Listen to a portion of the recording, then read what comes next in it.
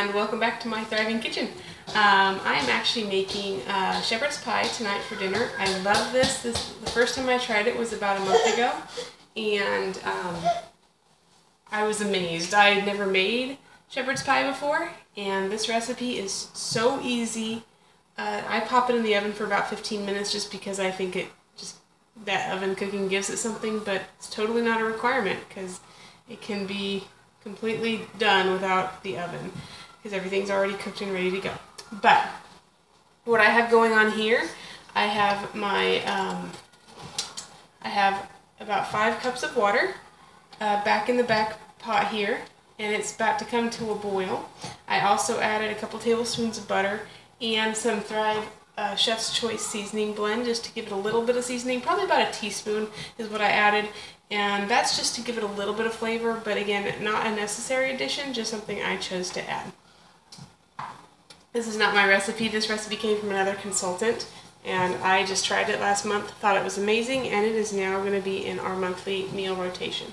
Here I have a little bit of olive oil and a little bit of butter coming up to warm, and I'm just going to go ahead and get my garlic in, and I'm going to do this as much as possible with the baby in my arms because he wants to be held right now. So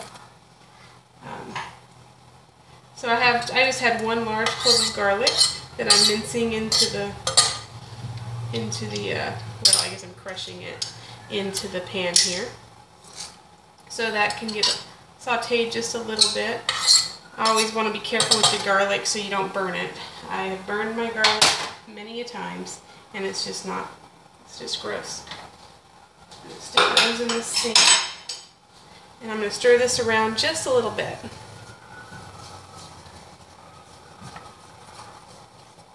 Cook that garlic a little bit up here.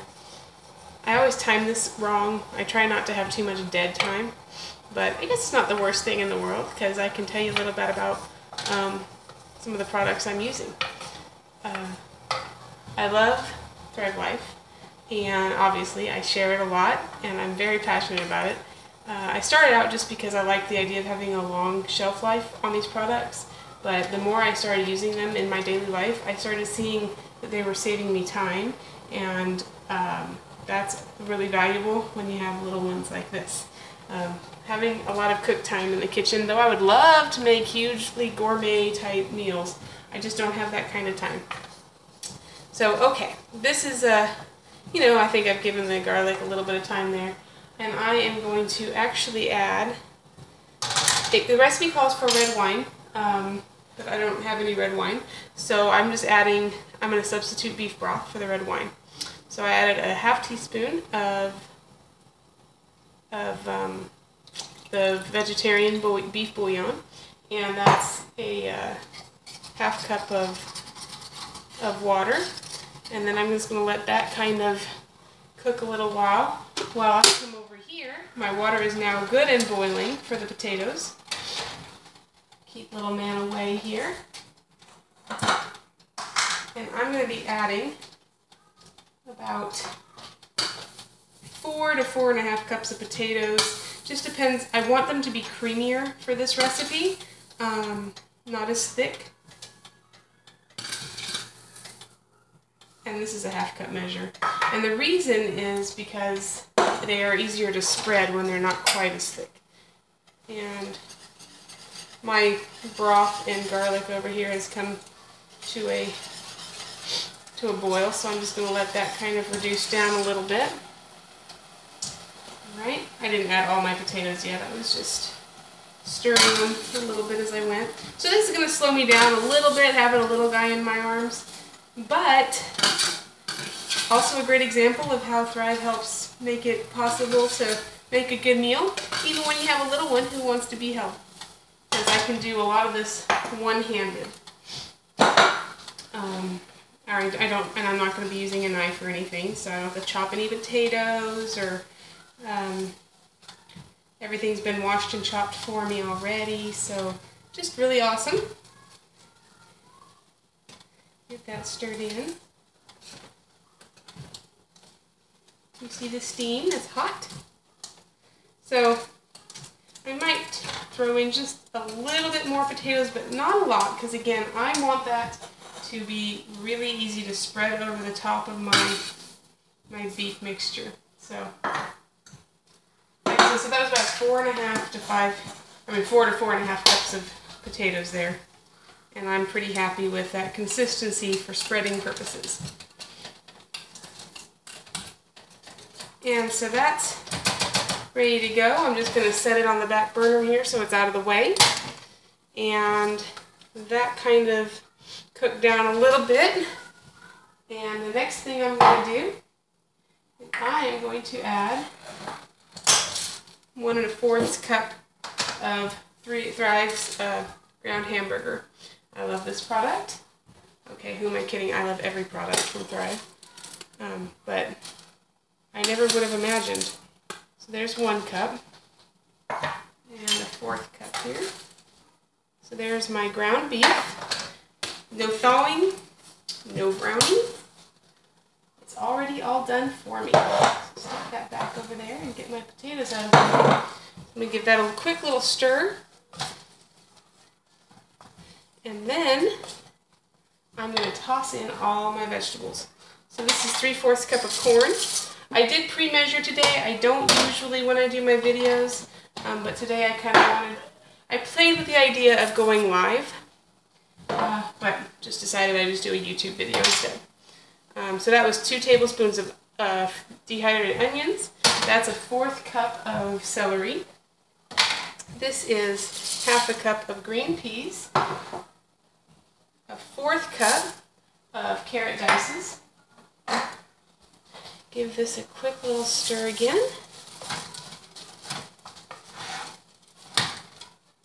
And you want to keep the heat up on this a little bit because, you know, you want it to come to a simmer or a boil pretty quickly and continue simmering for a little bit. So you know that your vegetables and your meat all refresh really nicely. So this calls for now 1.5 tablespoons of tomato powder.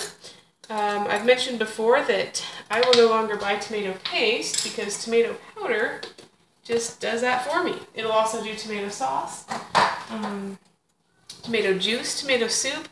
What a versatile ingredient that one is. And then 1.5 tablespoons of the Espagnole sauce, which is the savory beef gravy. Another one that I didn't try for a long time, and once I tried it, there's no going back. It'll make a great, just a basic beef gravy for mashed potatoes, but it's also great for sauces like this. You know, I'm creating a gravy or beef type of sauce for this shepherd pie filling, and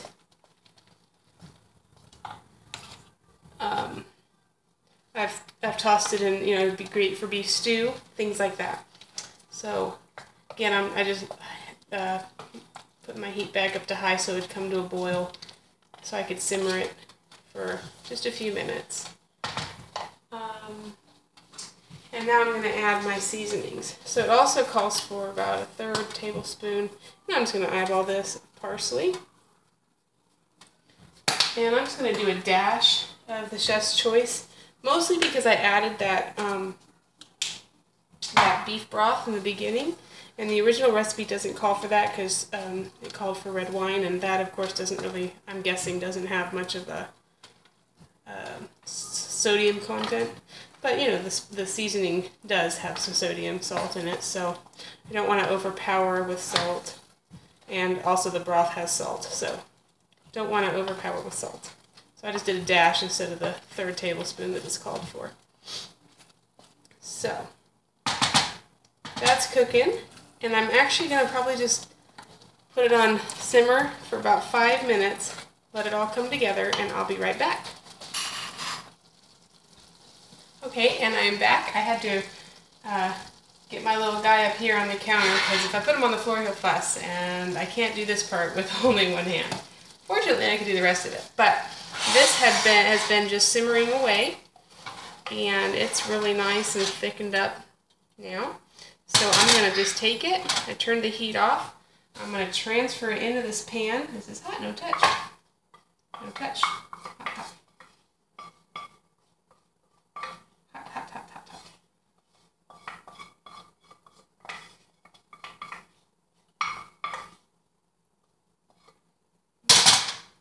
get all that goodness out. I just spread it into my pan. I'm using, this is a little bit smaller than a 9 by 13, but not much. But it's definitely bigger than an 11 by 7. This recipe is supposed to serve about 8. Depends on how much your husband eats or you eat. My husband eats a lot, so this will actually serve my whole family plus my dad, and have a little bit left over. So the potatoes that I set aside, and who knows, maybe they're a little too creamy this time. Like I said, this is the second time making it, so we'll see if I want them thicker next time. I know I don't want them as thick as the first time I made it, so sometimes, you know, you do a little bit of trial and error and try and get just the right amount. But I'm just spooning those over the top. I'm spreading it on here. Move this out of the way so you can see what I'm doing. Oops. That's the oven temperature thing.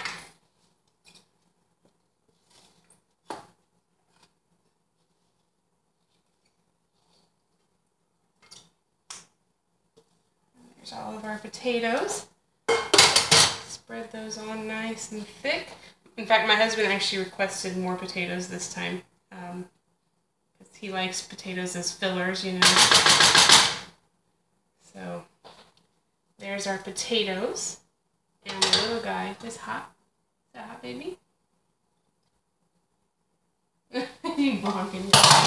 There you go. Mama, and then the last step is to just throw some cheese on top. Oh, no, not in there. Not in there. No, please. No, please. Funny story about my little man here. I recently bought a selfie stick. I know, I'm so cool and hip, but I wait until they're not even cool and hip anymore until I buy one. But that's kind of how I do things. I'm a late adopter of technology. And I had it, and my husband figured out how to make it work with my phone. We played around with it. I took like 2 pictures. Next day, I was going to take it with us to visit family for Thanksgiving. Had it on the table. This little guy climbed up there, grabbed it, and the first thing he did within like literally 10 seconds was he broke the bracket off that holds the phone in. So, so much for that. Thank goodness I got it cheap now that they're not cool and hip anymore. So, oops, I'll leave that right there. So I topped that with cheese. Probably, what, about a cup to a cup and a half of cheese there. There is Thrive cheese. I just don't have any Thrive cheddar cheese. And then I have a burner to clean before I use it again. But that's okay. So oven at 350. Like I said, this step is actually very optional. But I like the, you know, just melting the cheese thing. So 350 for about 10 to 15 minutes. And I'm going to take I'll pause you again so I can show you the finished product when it comes out of the oven. Hi, I'm gonna, it's dinner time, and we are just eating, and we are sitting up here. I know I like my dress, but it's always pretty, and she knows that I post these, and she loves that I film, and she usually wants to be part of it. So, what's this? This is shepherd's pie. So this is what I made. This is the finished product coming out of the oven. And I love this dress. And she loves her dress. So we're going to get to eating in just a couple minutes. I'm going to dish up the kids so it cools off a little bit, and then we're going to have... my bowl. That's her bowl, her Let It Go bowl, her frozen bowl. And this is Corbin's bowl. And that's his bowl. So we're going to get some eating going on, and happy thriving. Happy thriving, pancake.